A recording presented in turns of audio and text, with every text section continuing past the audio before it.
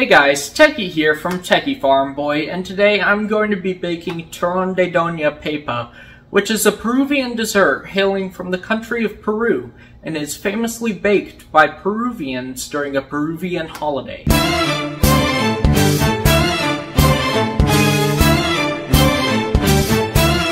I just want to say that before we get started, thank you all very much for 250 subscribers. It means the world to me, and I hope that I can keep on entertaining all 250 of you in the future.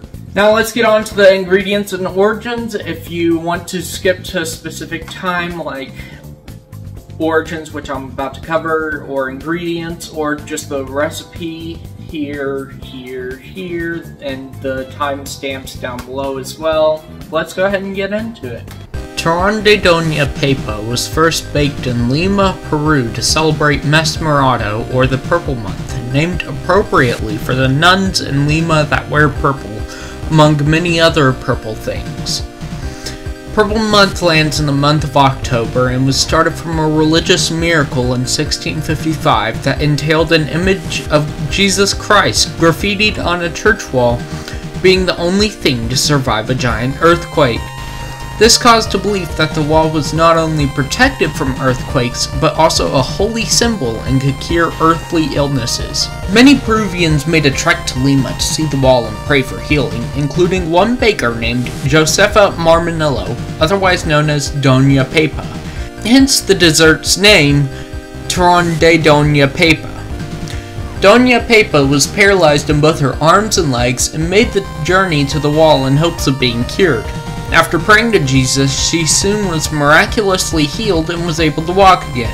A few days later, she allegedly was told a recipe for Turrón De Doña Pepa by an angel in her dreams. She went back to Lima and handed out the treats to everyone there, and it became a tradition of hers to go back every year with her signature Turrón De Doña Pepas in hand. Now for your ingredients. You'll need 2 tablespoons of anise seed, another tablespoon of anise seed, 1/2 of a cup of water, 4 cups of flour, 1/2 of a tablespoon of salt, 1 pound of shortening, 5 eggs, and 3 tablespoons of toasted and ground sesame seeds. You'll also need a lot of honey for later, but there's a secret alternative type of sauce that fits better for this. I just don't have the ability to make it at this time because I don't know the location of 2 very specific fig leaves nearby. You can find how to make that in the description as well. Guess what time it is?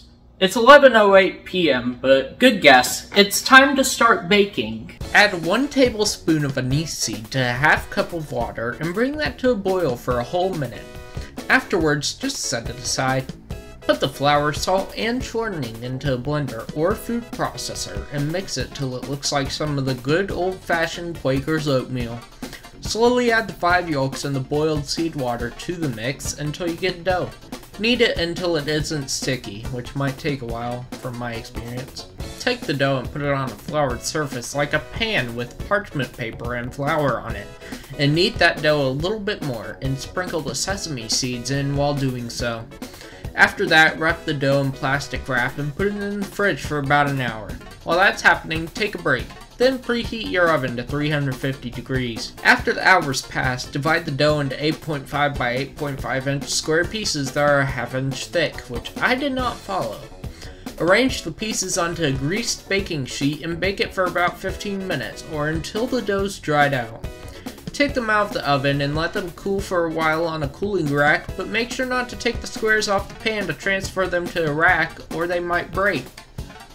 Once they're cool enough, put a layer of the squares on a pan lined with wax paper and try to fill the spaces between broken bars, if any.